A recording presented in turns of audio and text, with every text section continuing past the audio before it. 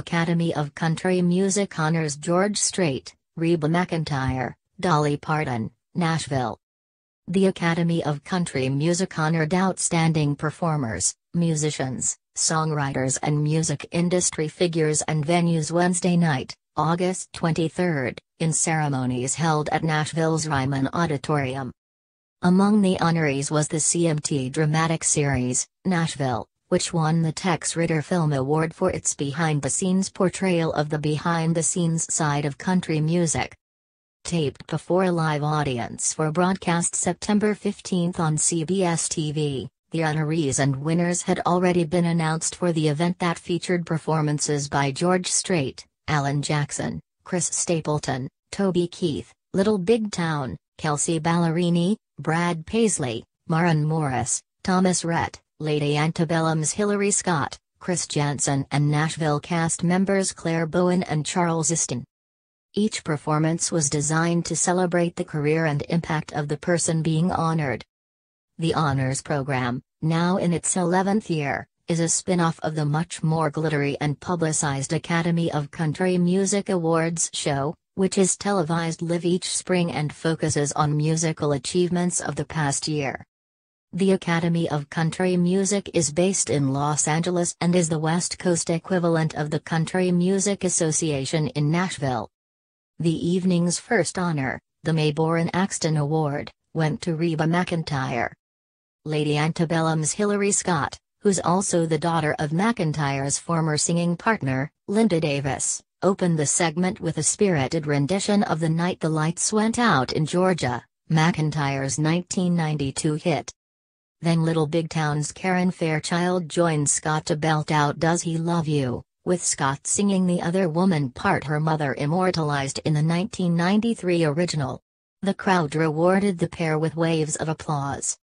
To round out the tribute, LBT's Kimberly Schlapman came out to assist Scott and Fairchild in a romp through Little Rock, 1986. The crowd stood as McEntire, who's hosted the ACM Awards 14 times, stepped up to accept her trophy.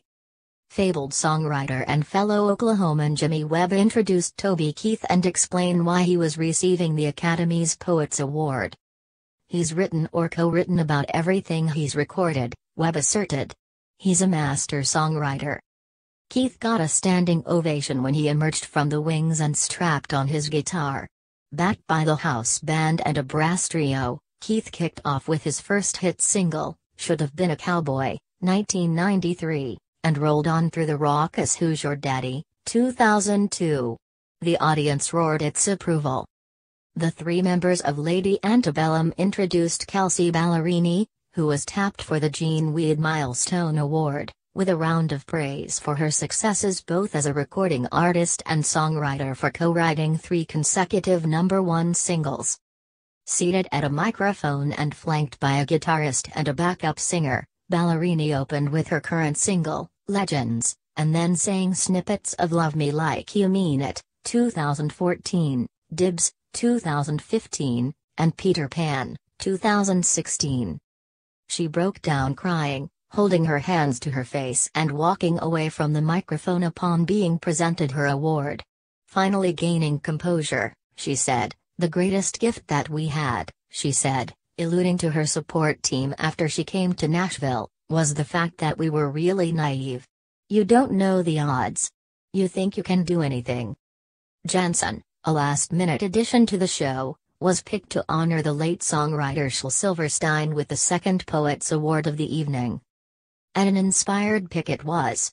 Judging from the crowd's euphoric, clap-along, sing-along reaction as he blazed through A Boy Named Sue and the cover of the Rolling Stone, Jansen is shaping up to be one of country music's hardest acts to follow. He was pure energy, prancing and strutting the stage as if he were treading live coals. His cover of A Boy Named Sue was faster and more feverish than Johnny Cash's 1969 original, but just as sparkling with wry humor. Jansen dropped his guitar and took to the harmonica for the cover of the Rolling Stone, the 1972 Dr. Hook classic. Jansen said he was a longtime fan of Silverstein, who had once read to his second-grade class in his native Missouri. Jansen presented the Poets Award to Silverstein's friend, record executive Susan Nadler, who said she first met him at her popcorn stand in Key West, Florida. "His presence is so strong," she said, "I still dream of him at least once a month." When Dolly Parton came in to receive the Gary Haber Lifting Lives Award, the crowd erupted, both in noise and action, standing up, cheering and craning to get a better look. Once they quieted down, Brad Paisley walked center stage to honor her by singing My Tennessee Mountain Home, 1973. Vince Gill was scheduled to perform with Paisley but had to drop out earlier in the day with voice problems. Paisley praised Parton's charitable impulses. "If you're ever in need," he said, "there's nobody better than Dolly Parton." Parton lived up to his assessment, devoting most of her acceptance remarks to charitable projects she's backing. Among these is a rebuilding of the fire-ravaged resort town of Gatlinburg, Tennessee, for which she raised more than $10 million, and her new children's album, I Believe in You, all proceeds from which will go to her Imagination Library that supplies free books to children all over the world. "Come back to the Smokies," she implored the crowd. Singer Cassidy Pope, who's appeared in the CMT series, presented the Tex Ritter Film Award for Nashville. The award recognizes an outstanding television movie, series or feature film released during the preceding calendar year which prominently features country music. Pope introduced Claire Bowen and Charles Easton, who play the characters Scarlett O'Connor and Deacon Claiborne in the series. They harmonized on Sanctuary, a song featured in Season 5.